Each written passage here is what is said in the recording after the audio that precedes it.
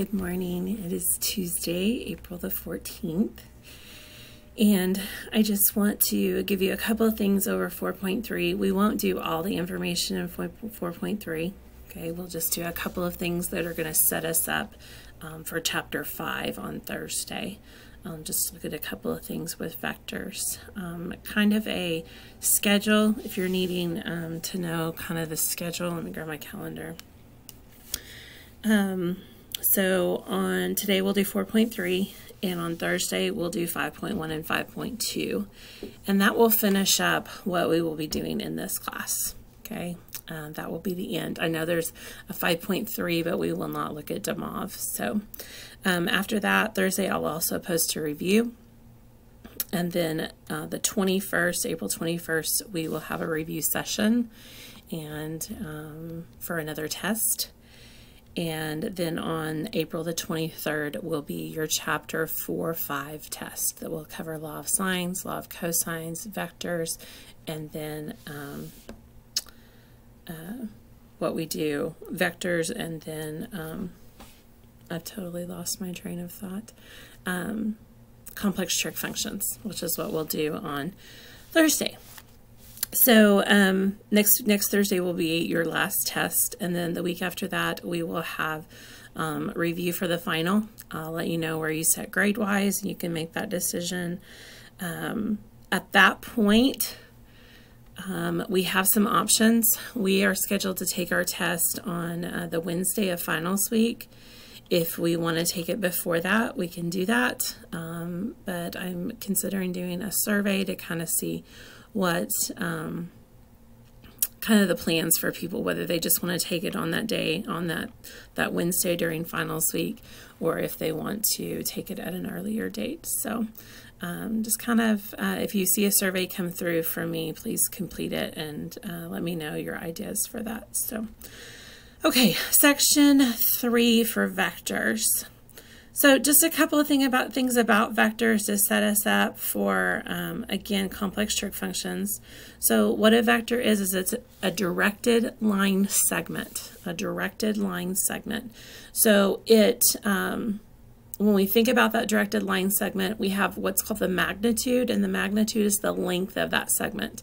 So from its starting point to its ending point, what is the length there? And that's going to look familiar when we find that.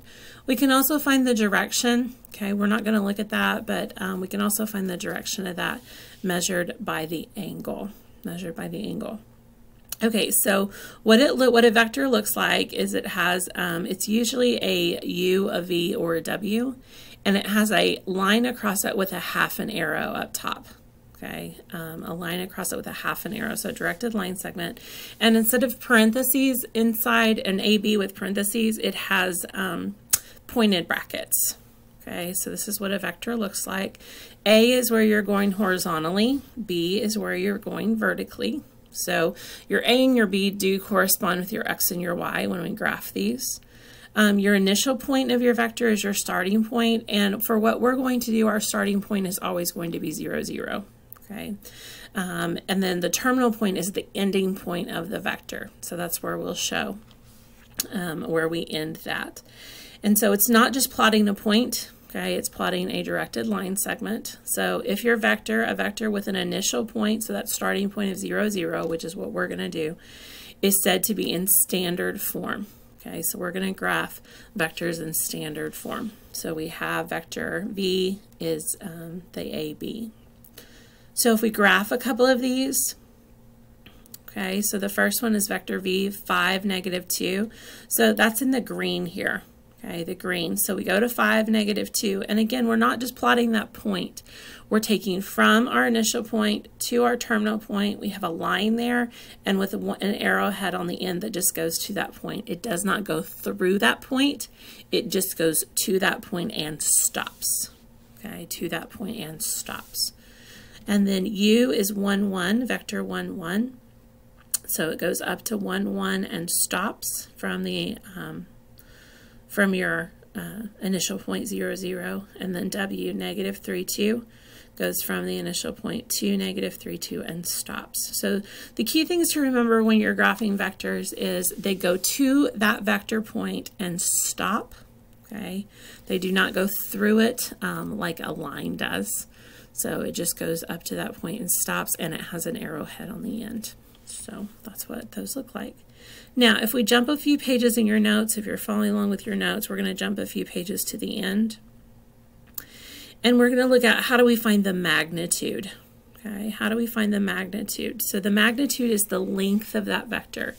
The length of that vector. So this is our formula, but it should kind of look very familiar for the simple reason that if we think about what we're finding, okay, if I use this first vector 1, -4, if I look at what I'm actually finding, this is my my vector, but if I create a right triangle, I'm actually just finding the hypotenuse of a right triangle. Okay, and so that's what the magnitude is. That formula for finding the magnitude is the square root of a squared plus b squared. So for this first one, 1 squared plus -4 squared. So you get your magnitude to be the square root of 17. And then vector v is 3, 2. And so substitute in a squared plus b squared, the square root of that, and you get the square root of 13. Okay. Now, this is the same idea as finding the hypotenuse of a right triangle. We're also going to use this idea of finding the magnitude or the length of that vector on Thursday when we do complex trig functions. So we will definitely see this information again, so that's why you want to look at it. So if you work your problem, you're finding the magnitude, and you get your magnitude to be 1. We call this the unit vector, and the reason for that is that means the length of that is 1, which means it corresponds to the radius is 1 and goes back to our unit circle. So that's why it's called the unit vector. I did change the assignment a little bit, just 11 to 14, just practicing. You can practice graphing, okay, vectors, but also just practice finding the magnitude, because again, we will see that for sure on Thursday. So if you do have any questions, anything on quizzes, please reach out. But we will we'll finish up our notes. Our last day of notes will be Thursday. So the last day of presenting new materials. So it's kind of an exciting day, and so we'll go from there. If you have questions, please reach out. Have a great day.